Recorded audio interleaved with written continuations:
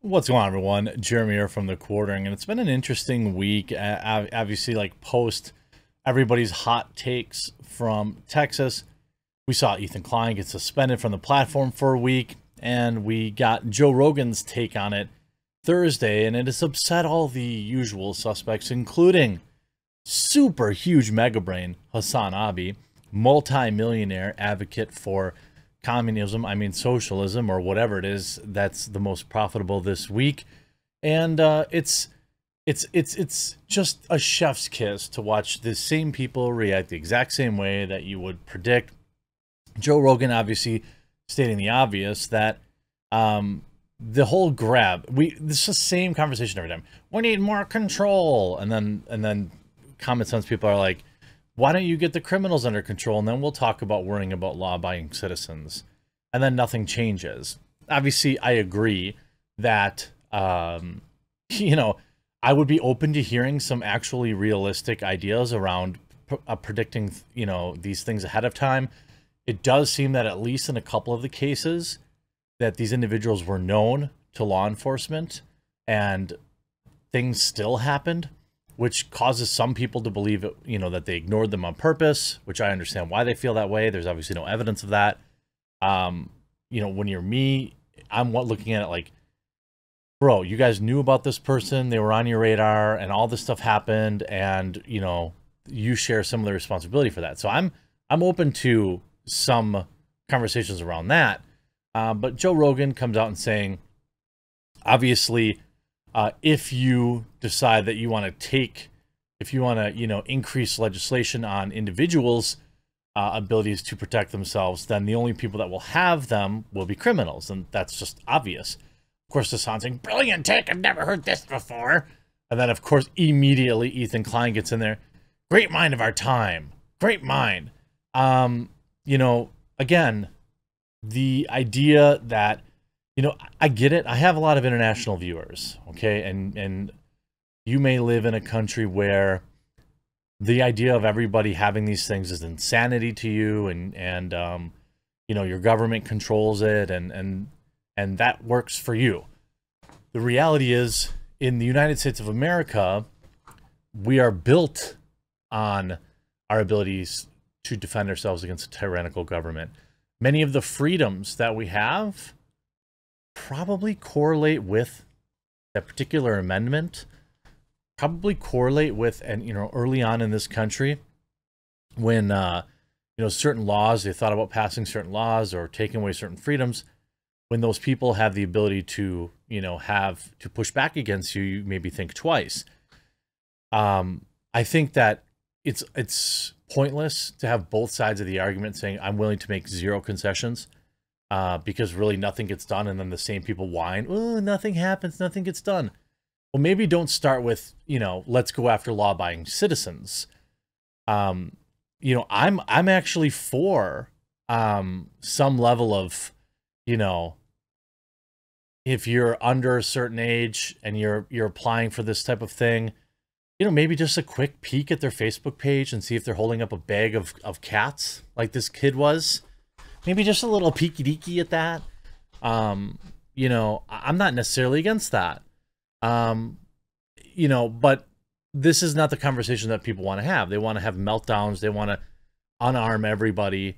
And anything less than that is just not enough. And, you know, you have the situation where Joe Rogan comes out and says, hey, no, you can't do it. So you see Joe Rogan branded a moron after claiming it's not wise to take things away from their owners.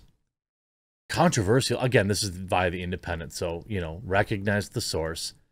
Controversial podcaster branded a moron. By who? By who?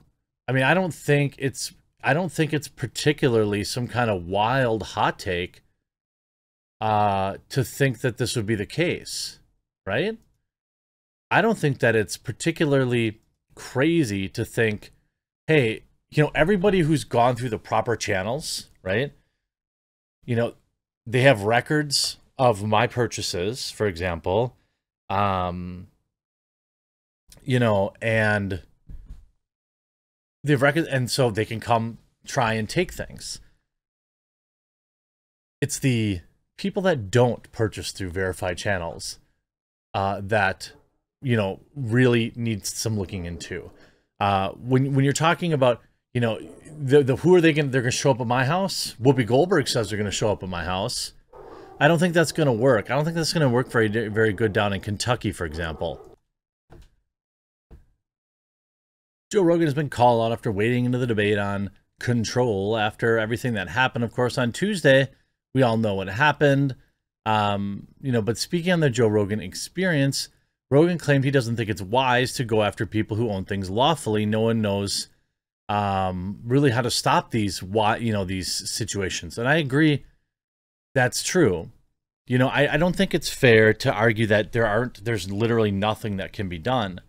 But I would just like to hear some actual suggestions instead of this just nebulous, you know, nobody should own military grade. No. That's a non-starter. If you want to talk about practical things that could help predict, prevent, stop these type of scenarios happening, I'm all ears. And if it's backed by science or data or even common sense, I think most people would agree with you. There are like 2A absolutists who won't, but I think most people would say like, hey, some sort of combination of, you know, watchdogging people who are under 20, you know, purchasing the stuff, you know, securing schools more, you know, this kind of stuff. But like the thing is, you start talking about red flag laws and things of that nature, we know that that won't be used reasonably. So it has to be something that's transparent and extremely limited in scope, which good luck, right? Getting the government to do something extremely limited in scope. Now, the 54-year-old was speaking with scientists like Friedman and asked him, how do you stop this type of stuff? No one knows how to stop it. What's the answer? Is the answer to take everyone's pew-pews? Well, they're not going to give up that stuff. Only criminals are going to have them. It's not going to be a good situation, he added, before claiming it was not a good idea to take them away from people and give all the power to the government. I agree. This country has a mental health problem disguised as a pew-pew problem. I also agree. That doesn't mean we can't do nothing, but it means that we need to be specific, extremely limited in scope, and transparent. And it's a natural inclination when you're a person in power to try to hold more power and acquire more power. Of course, the episode received mixed reactions from fans and commentators, some calling him an absolute moron for making the illogical arguments. But it's not illogical. It's 100% logical. Philly Magazine journalist Ernest Owens wrote, Joe Rogan makes millions of dollars going in the wrong direction on Common Sense Daily. Imagine purposely choosing to make illogical arguments that will continue to endanger the lives of innocent kids. Oh, yeah, think of the kids. Stand right on them.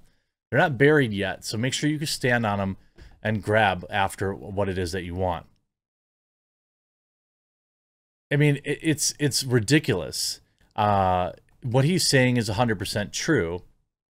But, you know, ultimately, it's the scope that your government is in, you know, in the United States, you're never going to remove these things from this country. It is literally part of our very tapestry. Tapestry? That's not the right word.